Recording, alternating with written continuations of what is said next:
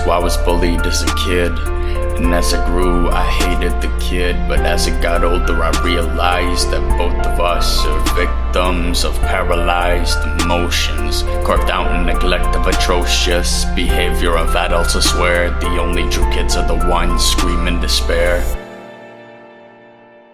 Fucked and the mind's too busy fucking behind on a counter in bed was the router to update my Facebook and act like I'm living a gold life with the woah wife, as if that only matters in life. If there's anything that I've learned as a kid, is that we might not have two hearts, but we got two sides that we need to accept and confess to the source of a reason to live. Need I not say more to this shit? To the bully who bullied me, wandered around on my mind through the doubts and the worries and brought upon your outbursts of tantrum. I know that you had it hard too, and I don't even know how this affects you today. Maybe you don't care or won't share, but be happy today, it's all there on a page. You give me a hard time, I still laugh and I'm hard fine. I still laugh with a warm smile, still think of those days, because now I feel empty in ways that I missed. The feel of the punch, when I think about it, it was kinda fun.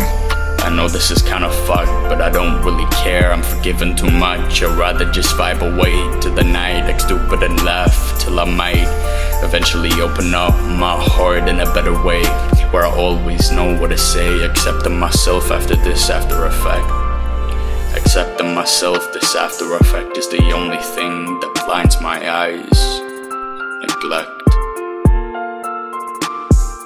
So I was bullied as a kid, and as I grew, I hated the kid. But as I got older, I realized that both of us are victims of paralyzed emotions, carved out in neglect of atrocious behavior of adults. I swear the only true kids are the ones screaming despair.